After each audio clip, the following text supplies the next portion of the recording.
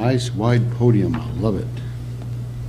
Thank you for that beautiful music. I count Moonlight Sonata as one of my favorite pieces ever written.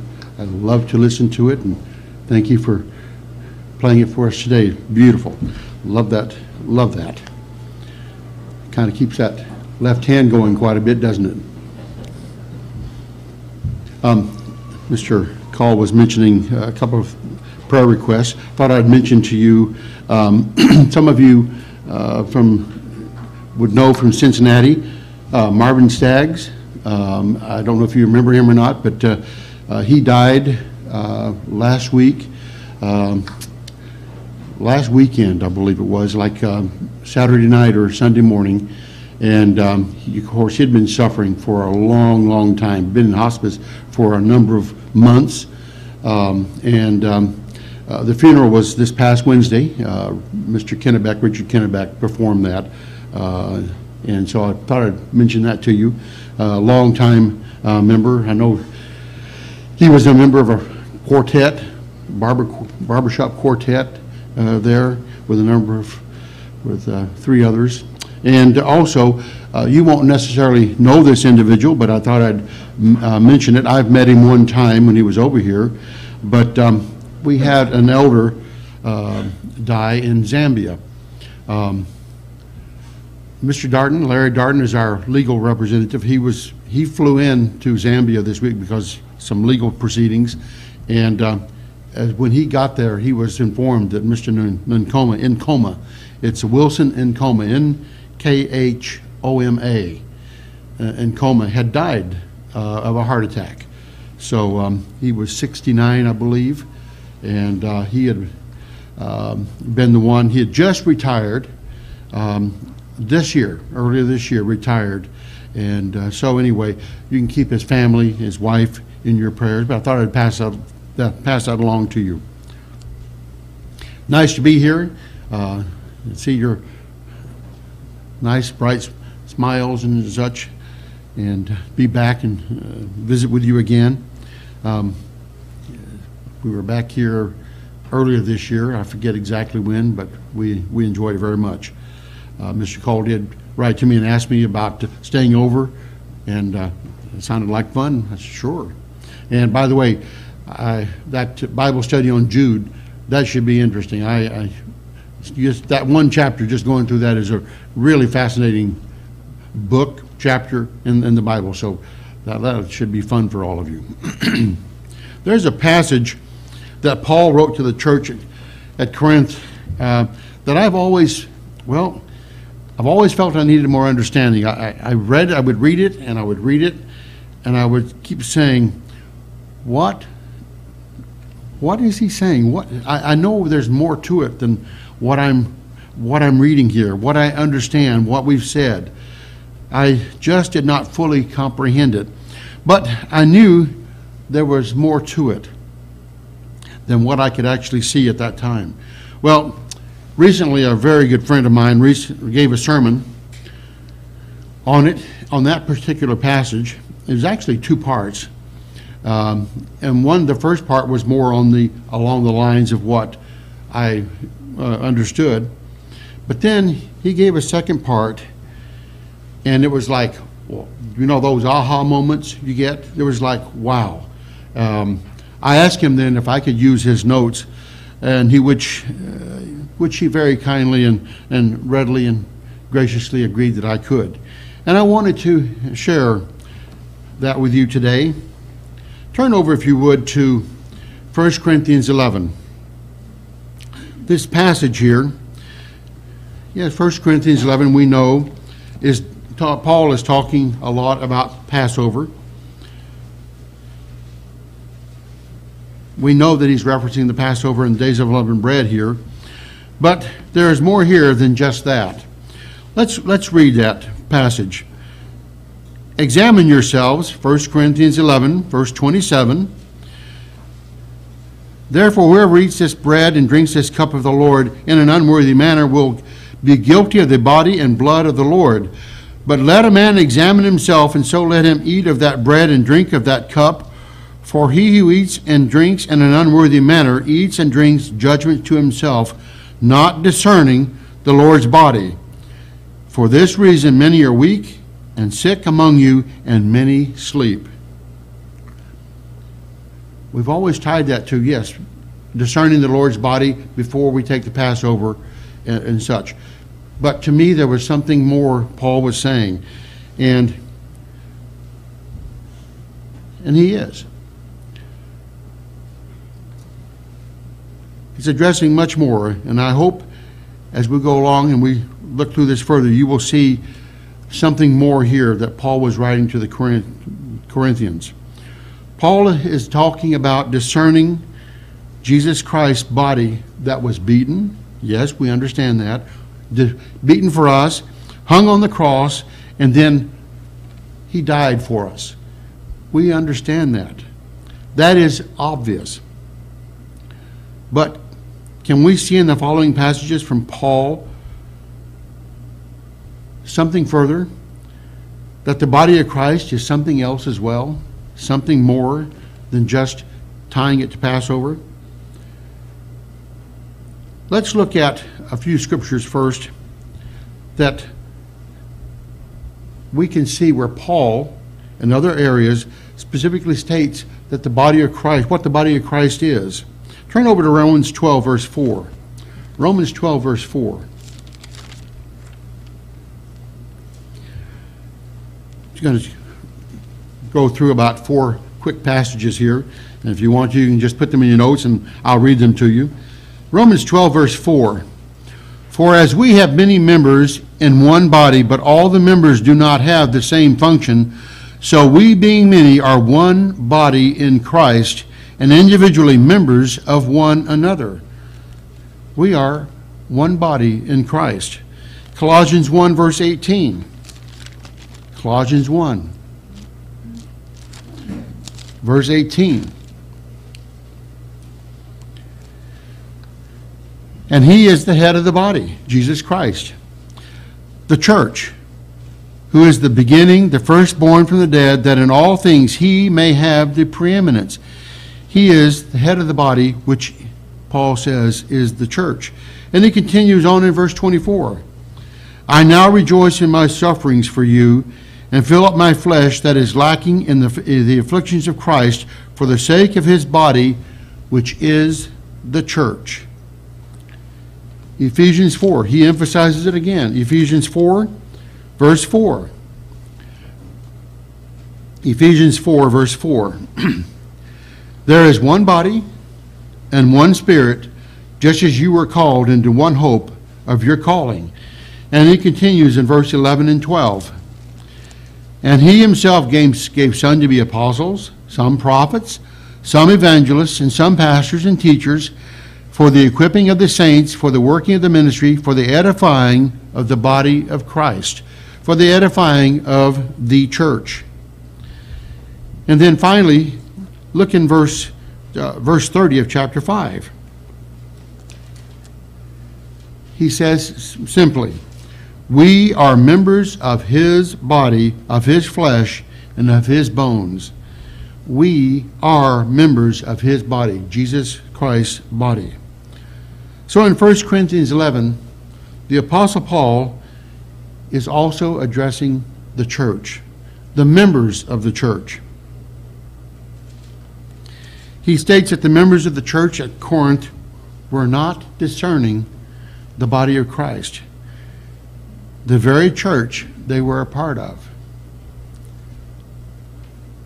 What was he talking about? The church, the body of Christ, are the called out ones. Those called by God, chosen, that he wants to refine, that he wants to purify. And as we heard in the sermonette, that he wants to test, that he wants to bring, to prune, to bring to a higher level. He has chosen you, he's chosen me, he's chosen those members in the church. We are in the process of being refined, being changed from our carnal ways of doing things to the divine nature of God Almighty. We have that wonderful calling, that blessed hope. So yes, we are to properly discern the broken body of Jesus Christ. Yes, we have to do that. But we also need to properly discern the church, the body of Christ. This is about how we respect and respond to one another. It is very, very important, and it involves discerning the body, the Christ. There are a number of times, you see, where Paul makes a statement, much like this, and then proceeds to explain and expound what he means. And that explanation sometimes takes many verses and can cross over into another chapter, sometimes chapters, as we will see as we go along. I'm just going to right here just show you what I'm talking about. We're here in Ephesians 5. Man has put chapters and verses in. Paul wrote the letter, okay? It was a letter. Man put these artificial verses, these chapters in here. Let's look at verse 21, or 20, let's go 20, of Ephesians 5. Giving thanks always for all things to God the Father in the name of our Lord Jesus Christ, submitting to one another in the fear of God. Paul makes a bold statement here saying this is what you've got to do. And then what do we read? We read about marriage. And it's a very powerful passage here about marriage. But if you continue on in chapter 6, because there wasn't a page break and a chapter break for Paul, he then continues talking about children. And he talks about parents, and he talks about employees, and he talks about employers. He talks about fathers. He talks about how that is to be applied, submitting yourselves one to another. Yes, each one is a very powerful statement in itself, but Paul was explaining what he meant by submitting yourselves one to another in this passage. He was fleshing it out. And yes, when you read it, you can take each section out and you can read it, and wow, those are powerful words. But he was also explaining what he meant in verse 21.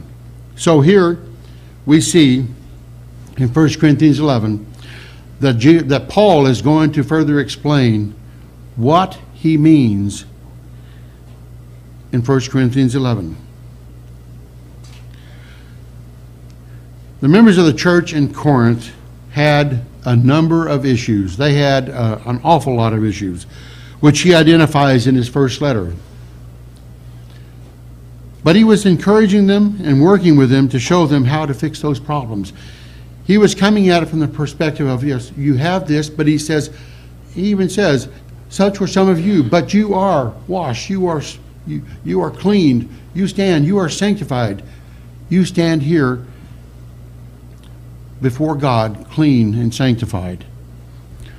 Verse 29, then, of 1 Corinthians 11.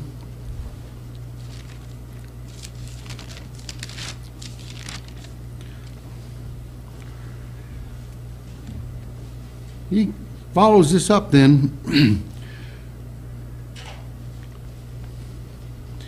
and he says, we're going to read this again, for he who eats and drinks in an unworthy manner eats and drinks judgment to himself, not discerning the body of Christ. For this reason many are weak and sick among you, and many sleep. This statement here has far-reaching implications. It appears that others people being healed may have to do with how it is that our attitudes toward each other. What our attitudes toward each other has an effect on how God will intervene in healing individuals. That seems to be an implication that is there. This passage also addresses the inability of the members to relate to one another in a loving, kind, and concerned way. Verse 17 through 22 of 1 Corinthians. Look what he says here. Now in giving these instructions, I do not praise you, since you come together not for the better, but for the worse, he says.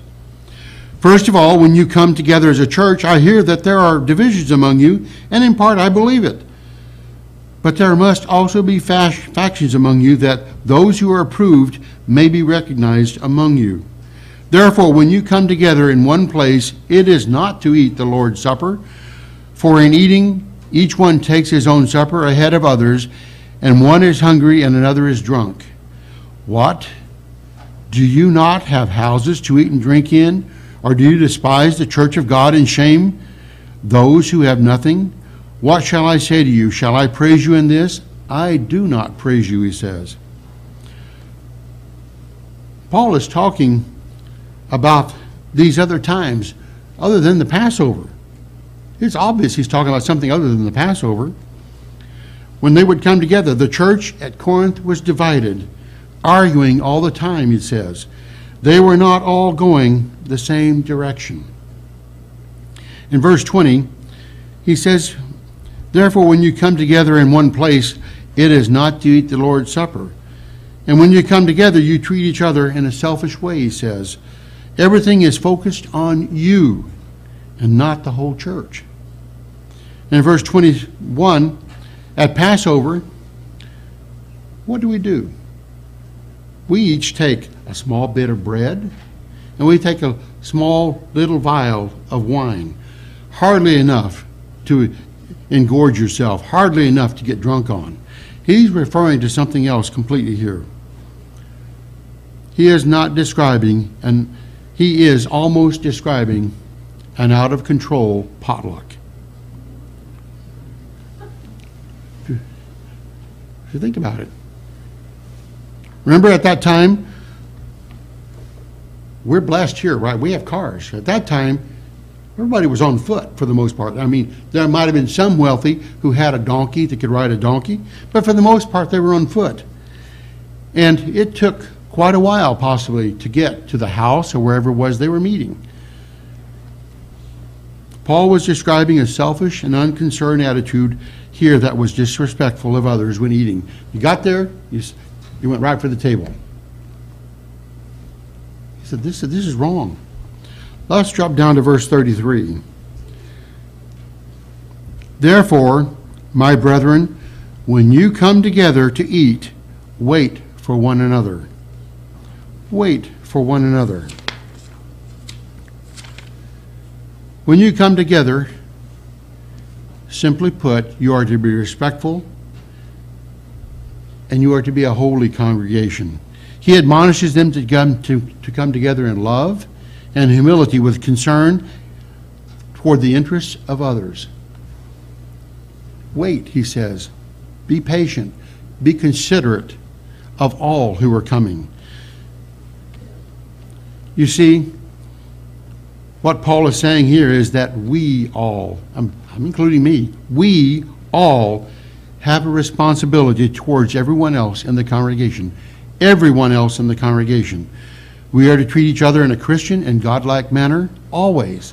In other words, we are to be unleavened at all times. We are to be washed of that sin, of vanity and pride. Now, Paul does not stop his thoughts here. It continues on into chapter 12.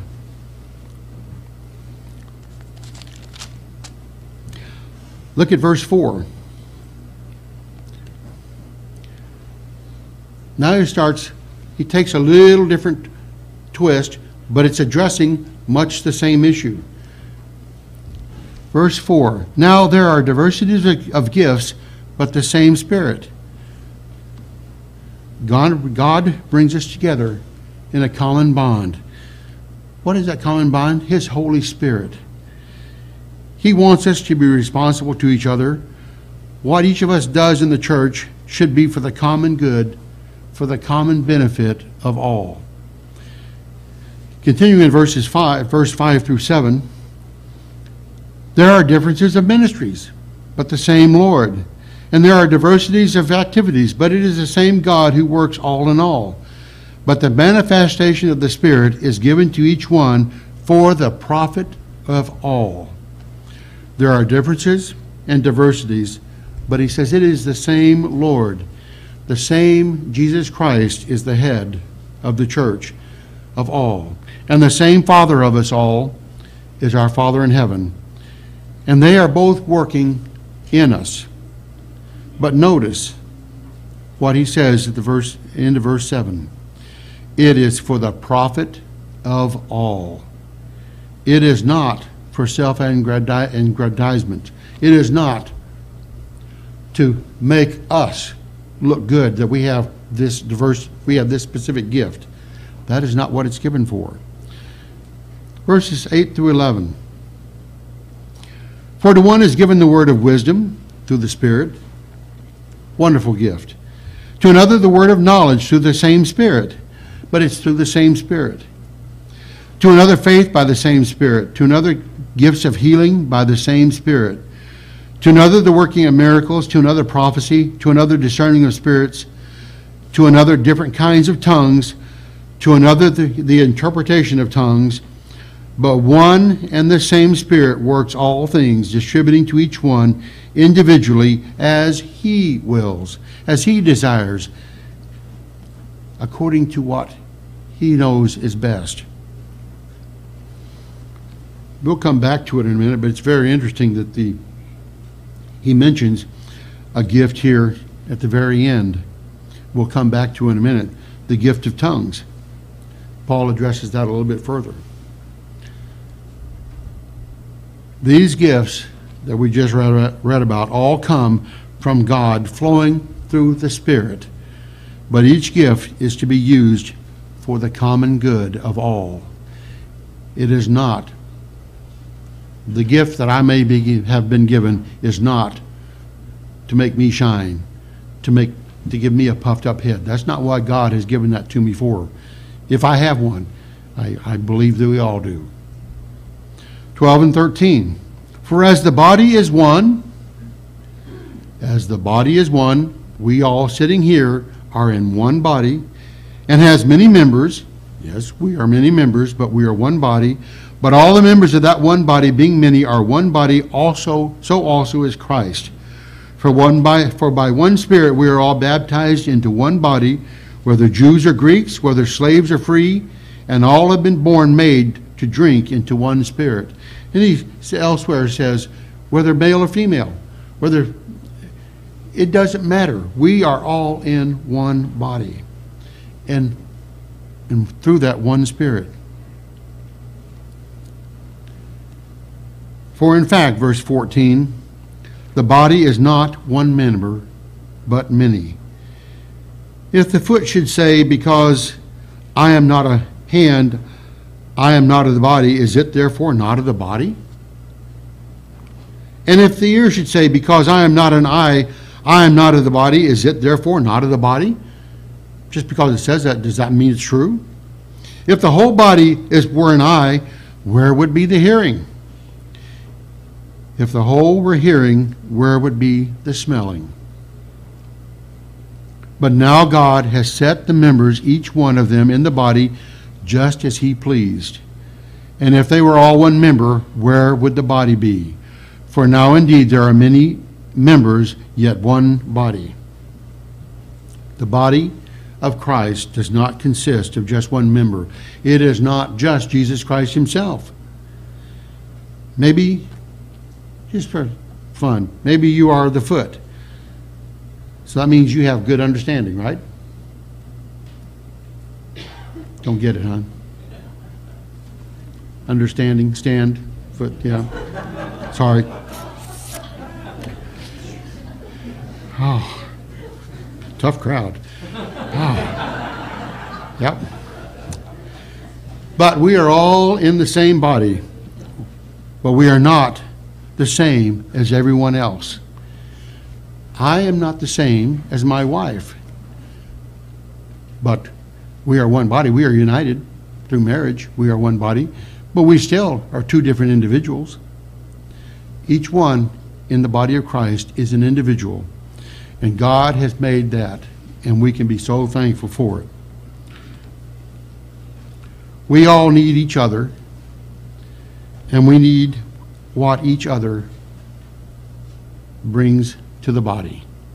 We all need each other, and we need what each member brings to the body. Paul writes that it is our Father in heaven who has put us in the body as he pleased. And if we question that, then we're questioning God. And if we see what someone else has and we want it, we're questioning God. We're not happy where we've been placed. We have to see that what God has given us is He's going to use us for a very special reason. We are not in the church to promote ourselves. We are not in the church to be selfish or to be disrespectful. Oh, this is not something new. This has been prevalent. This was prevalent in Corinth, has been prevalent all along in the church. It was in the church in the wilderness. It's just part of our human nature, the carnality that we all have to face, we all have to fight and overcome. We are to be concerned for one another and appreciate one another. Appreciate what each one brings to the table, you might say. We are to be loving and caring for one another, and thus allow Jesus Christ, through the Spirit, to transform us, to change us. We have that responsibility as members of His holy body. We have that responsibility to do this. Verse 21 of chapter 12.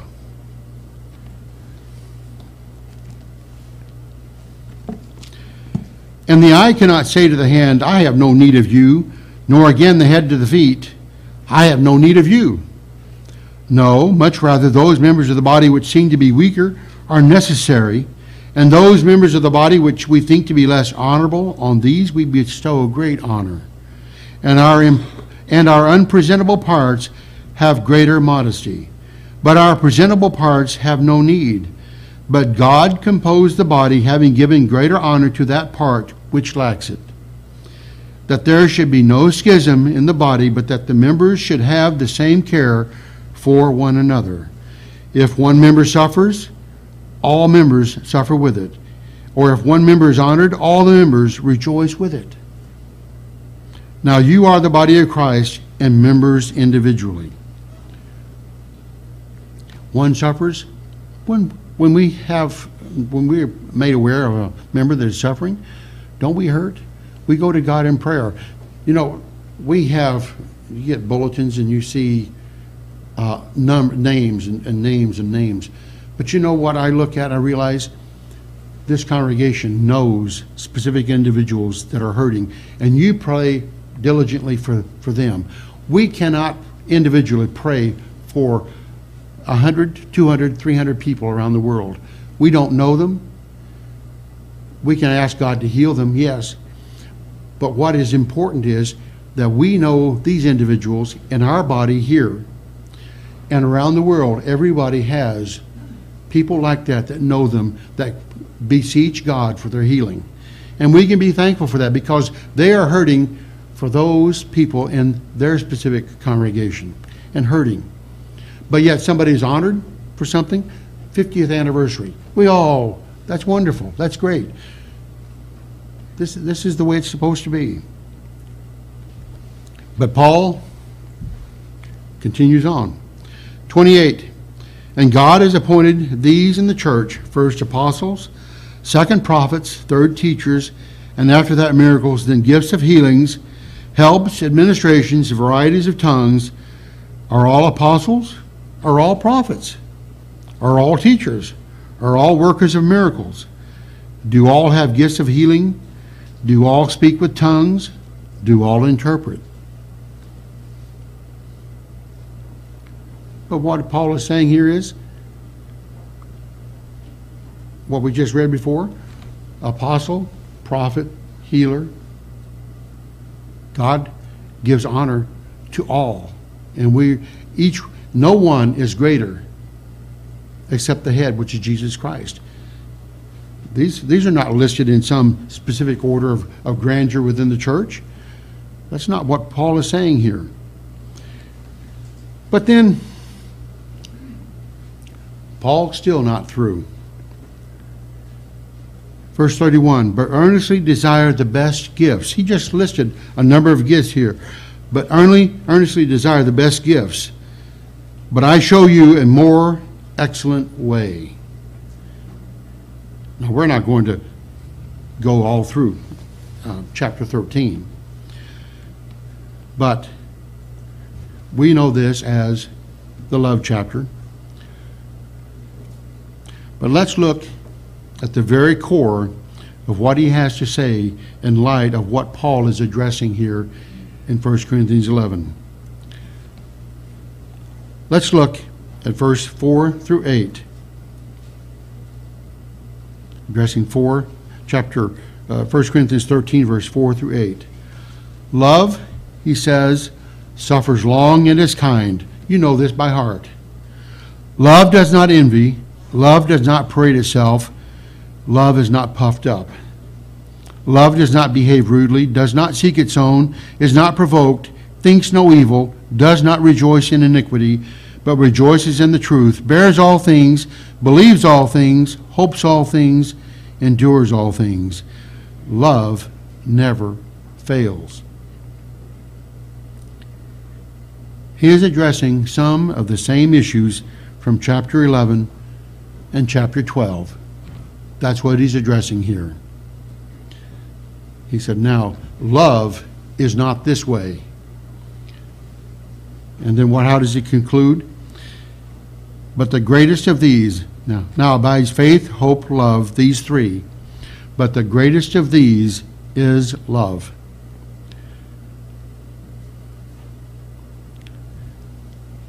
I show you a better way. It's love.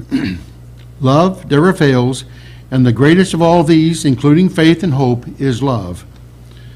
But Paul is not through yet.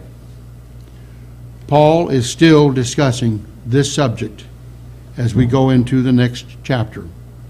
Paul is not through. Evidently, as I mentioned to you earlier, the Corinthian church had a fixation on speaking in tongues. Notice that was one of the last gifts he actually mentioned in the list. You've probably seen that. But it seems that possibly they had a fixation. Maybe it's because, and I don't know this for sure, he doesn't say, maybe it's because they knew of how the church initially started in Jerusalem, how the Holy Spirit came down upon them as flames of fire, and then those present started speaking in foreign dialects and foreign languages. And this was something that, wow, if they can do that, they can be just like that. I don't know if that's the case or not, but Paul now tries to minimize that. It doesn't say for sure, but the members seem to be fixated on this gift as if it was the greatest gift. And Paul has just told them the greatest is love, far better than this. Look at verse 12 and verse 19 of 1 Corinthians 14. 1 Corinthians 14, verse 12. Even so, since you are zealous for spiritual gifts, let it be for the edification of the church that you seek to excel. If you're seeking a gift, make sure it's for the church, that the whole church can be edified. And in verse 19 he says, yet in the church I would rather speak 5 words with my understanding, that I may teach others also, than 10,000 words in a tongue. What profit does that do anybody if I can say that and nobody can understand? I have this gift. It doesn't do anything unless I've got an interpreter. Why do I need to have that gift if it doesn't benefit the whole church, if it is not going to edify and excel the church? Whatever is done in the church should be for the edification of all. not for the glorification of the one who has the gift, is what Paul is saying. Once again, this has everything to do with properly discerning the members of the body of Christ. Everything to do with that. Now, let's, at this point, give 5 responsibilities that each one of us has toward each other. 5 responsibilities that we can derive from what we've read here. Responsibility number 1. We are here in the church to love one another. I know that's a no-brainer, but do we truly understand it? Do we truly understand that we are put in this church to love one another? Jesus Christ said these words as recorded by the Apostle John. I'm sure you can all recite it, and you'll need to turn there. By this will all know that you are my disciples, if you have love one for another. That's John 13, verse 35. We read that every night of Passover. We each have to grow out of our own selfishness and learn to express interest and concern, love for other members of the body of Christ. Not just other members, but all members of the body of Christ. Turn over to Romans 13, verse 8. We're going to read Romans 13, 8 through 10.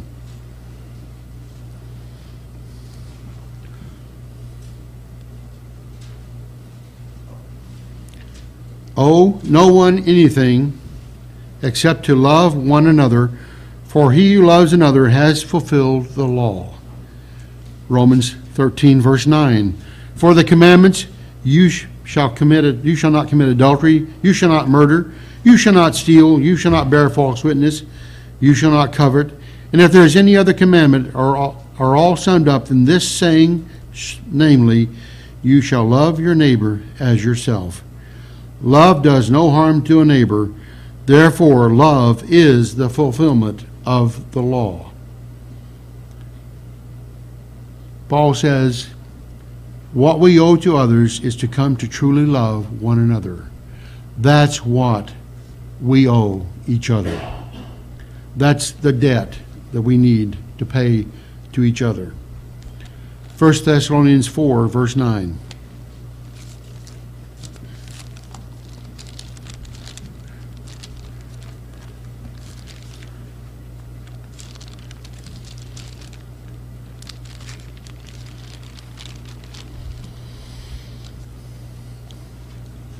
First Thessalonians 4, verse 9.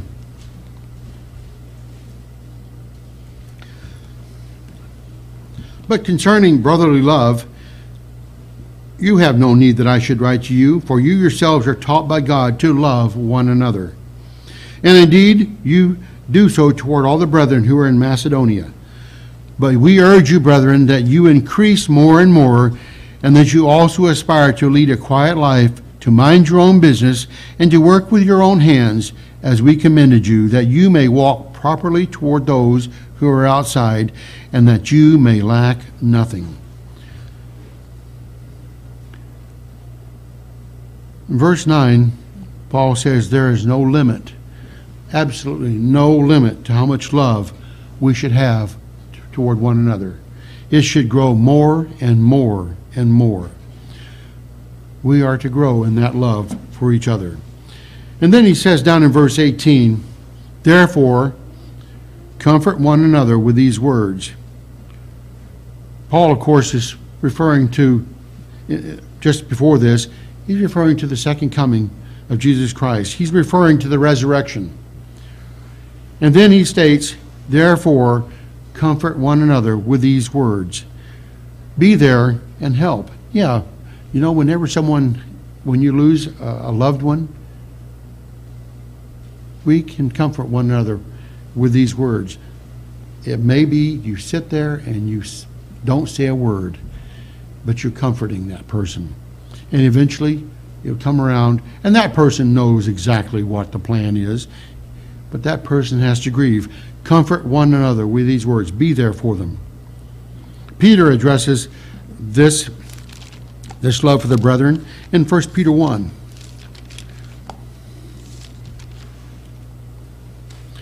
1 Peter 1 and verse 22. 1 Peter 1, verse 22.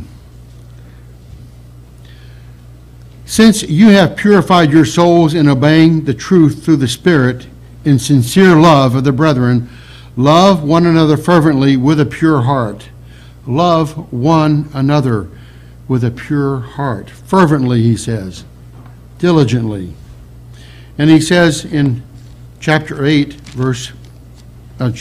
verse 8, chapter 4, verse 8, Peter continues, and above all things, have fervent love for one another. He says it again. Have fervent love for one another, for love will cover a multitude of sins. We are to maintain a constant love for one another. This is the opposite of gossip, tearing each other down, and puffing ourselves up. The opposite of that. The apostle of love, John, continues on in verse 7 of chapter 4 of 1 John. 1 John 4, verse 7. We're going to look at verse 7 and verse 11 in this one chapter here. Beloved, he says in verse 7 of 1 John 4, let us love one another, for love is of God, and everyone who loves is born of God and knows God. And then he says in verse 11, beloved, if God so loved us, we also ought to love one another. If God is living in you and living in me, then we are going to have to love everyone. We're going to have to show love to other members in the body of Christ. And that is a responsibility that we have. Responsibility number 2 that we have as being members of the body of Christ, discerning that body. Serve one another. Serve one another.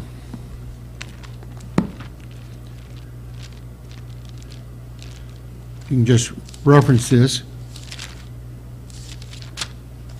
back to John 13. John 13, verse 14 through 17. I'll read it to you.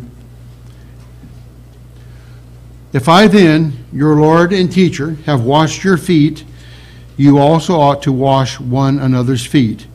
For I have given you an example that you should do as I have done to you. Most assuredly I say to you, a servant is not greater than his master, nor is he who is sent greater than he who sent him. This represents an attitude of humility and willingness to serve one another, no matter who it is. Think about that night. Jesus Christ stooped down. He washed 12 pairs of feet. One was going to betray him. One was going to deny him. And only one was going to be standing there with his mother before he died. And he washed their feet. He bowed down as this great servant. But this responsibility of service is not just for Passover. It is for the entire year. It is not just reserved for one night. It is not just a one-time thing. Galatians 5, verse 13. Galatians 5, verse 13 and 14.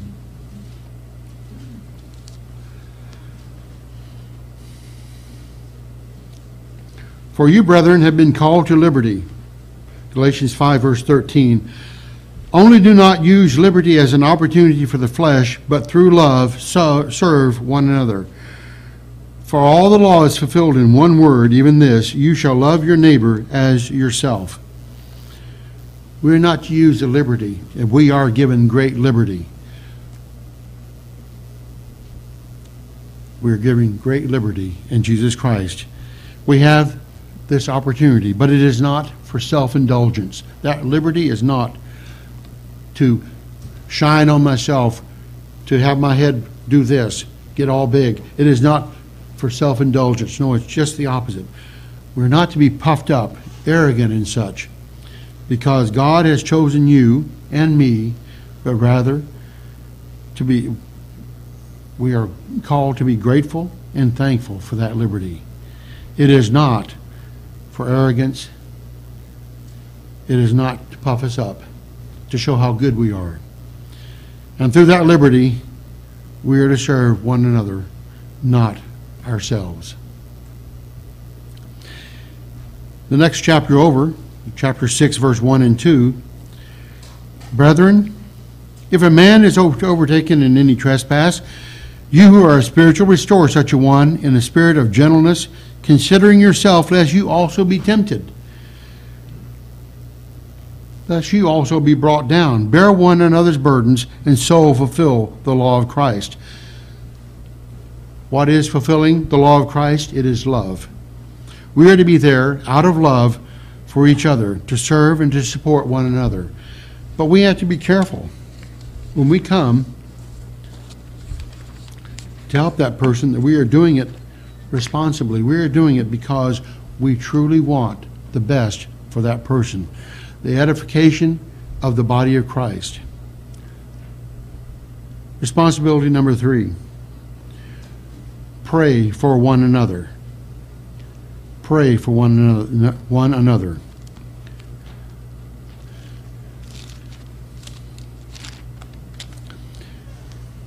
James 5, verse 14 and 6 through 16. Just one passage here we'll look at. James 5, verse 14 through 16.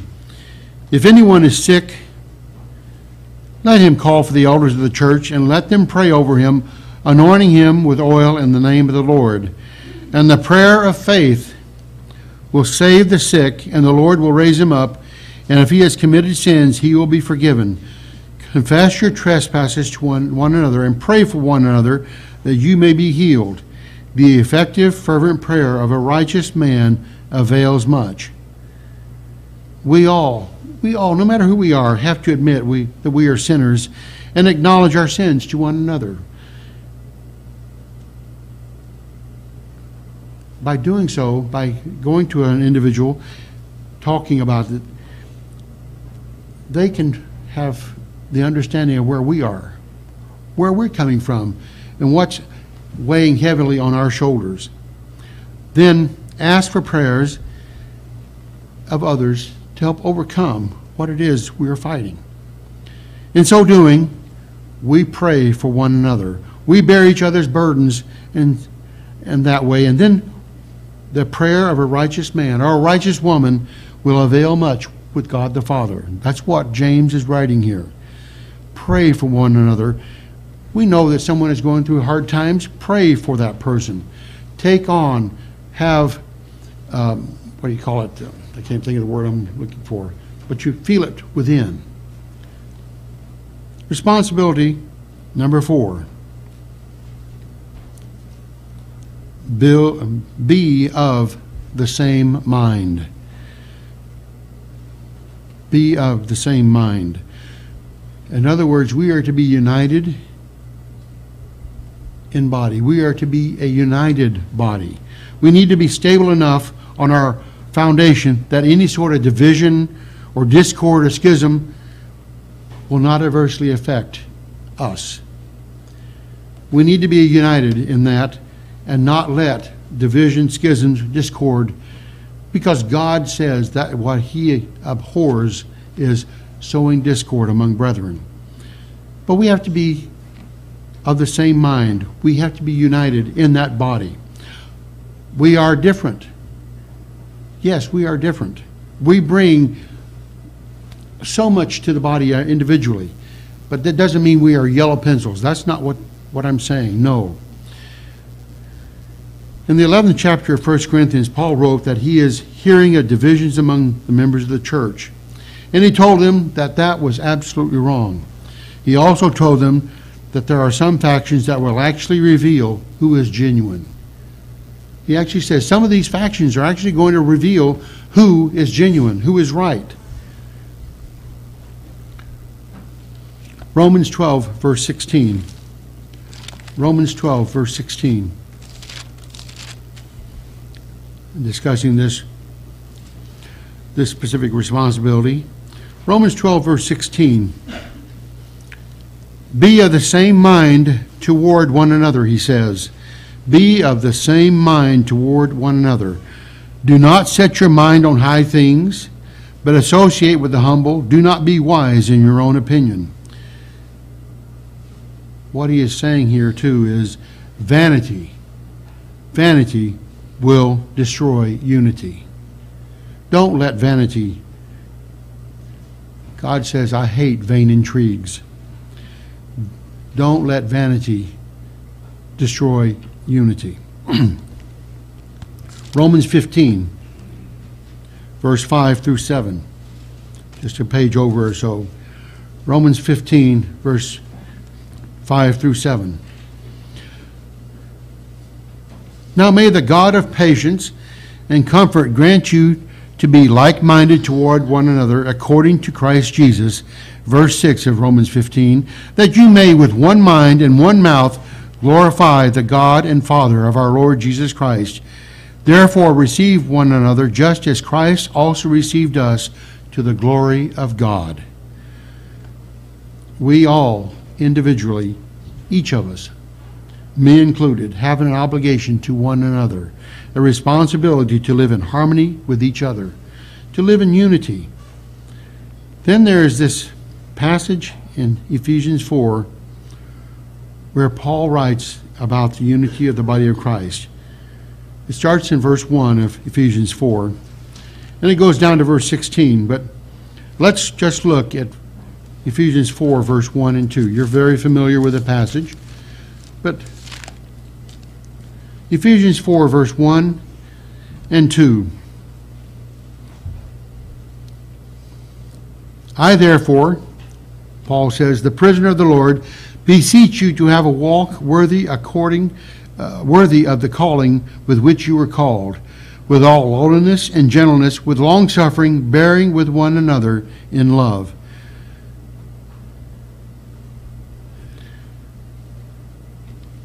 He referred to a point. My good friend did, and I wrote it down because it was very, very apropos. It's a very good one. If I'm always right, then I'm not going to be in unison with the church.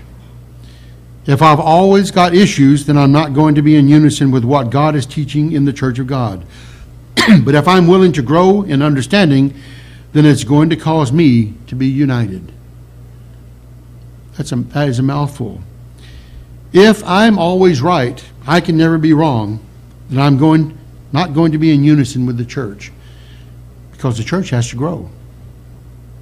And sometimes our little ideas may just be wrong. Ever been there before? I have. Talk to my wife. No, don't do that. If I've always got issues, then I'm not going to be in unison with what God is teaching the church. If I've always got issues. But if I'm willing to grow in understanding, then it's going to cause me to be united in the church. Colossians 3:13. Colossians 3, verse 13.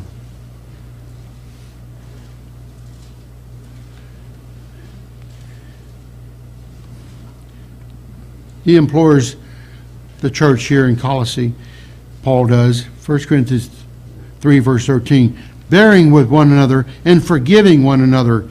If anyone has a complaint against another, even as Christ forgave you, so you also must do. It's not that difficulties don't occur. Oh, they do. It's just going to happen. It's that they must be resolved. Those difficulties must be resolved through acknowledgement, bearing with each other, and then forgiving one another. In that way, we can be united. We have to acknowledge, we have to bear and forgive for difficulties to be resolved. Responsibility number 5. Build up or edify one another. Build up or edify one another. That is actually a direct command that we can see in 1 Thessalonians 5. Turn over to 1 Thessalonians 5, verse 9.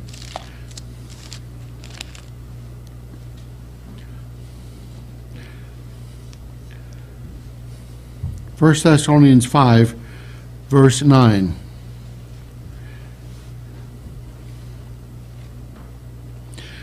For God did not appoint us to wrath, but to obtain salvation through our Lord Jesus Christ. We can be so grateful and thankful for that. Who died for us, that whether we wake or sleep, we should live together with him. Therefore, comfort each other and edify one another, just as you are also doing.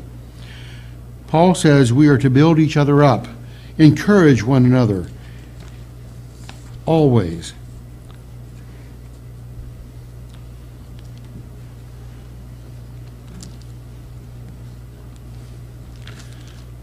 Turn back to 1 Peter as well. 1 Peter 4, verse 9 and 10. Again, winding down here. 1 Peter 4, verse 9 and 10.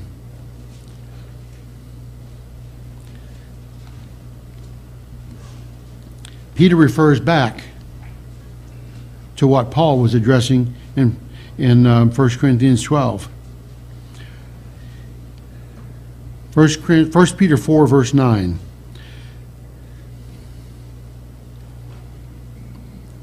Be hospitable to one another without grumbling. As each one has received a gift, minister it to one another as good stewards of the manifold grace of God. Be kind to each other, but don't complain about having to do it like it's a burden.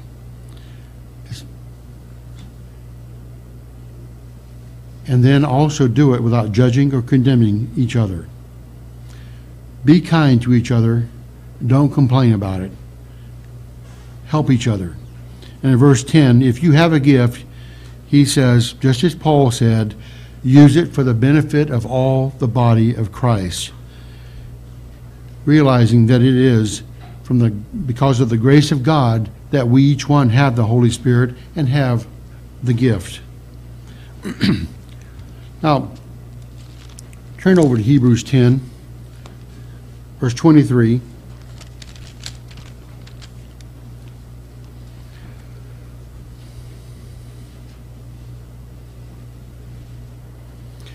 Hebrews 10, verse 23.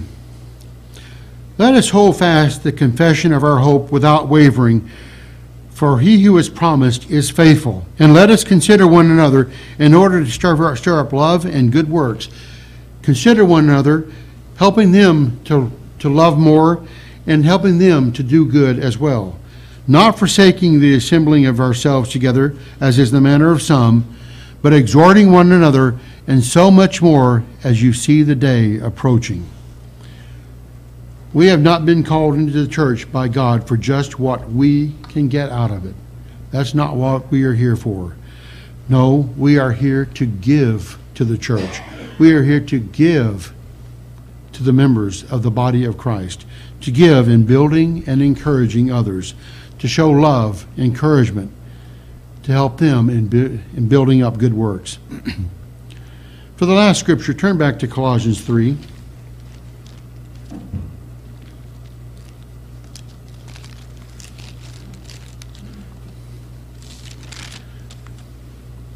Colossians 3, and we'll read verse 15 and 16. Colossians 3, verse 15 and 16. And let the peace of God rule in your hearts. Peace is what? Peace is one of the fruits of the Spirit. Let the peace of God and let the peace of God rule in your hearts, to which you also were called in one body, and be thankful. Let the word of Christ dwell in you richly in all wisdom, teaching and admonishing one another in psalms and hymns and spiritual songs, singing with grace in your hearts to the Lord. If the Word of God, of Jesus Christ, dwells in us richly, then we are going to be encouraging and edifying others in the body of Christ, other members of that body of Christ. We all need to be admonished at times. We all do need admonishing. But when we admonish someone, it needs to be from a spirit of deep humility, with the very best interest of that person and also the church. Admonishing from the heart. And it is for the best interest of the whole church. But it has to be from deep within here, from humility, for a deep concern for that individual. This is that iron sharpening iron, where we can help improve each other. That's what Paul did for the church at Corinth. That's what he was doing. He was helping them sharpen their iron. He was going back and he was coming at them from the point of view of love and concern and deep humility. But if we are offended by a sincere admonishment, we must be careful, because we can get stuck then in one place and never change and never grow in God's divine nature. We are part of the body of Christ. We are all members of that body of Christ. The body of Christ is growing. We must grow with it. So I would like to encourage all of us, me included, I'm talking to myself, to properly discern the body of Christ, His church, by showing that type of love, concern, respect, and humility that God expects to see from each and every one of us towards one another. We are to have that outward concern for everybody. Who knows? Who knows what great things will come of it as God blesses us more and more for discerning the body of Christ properly.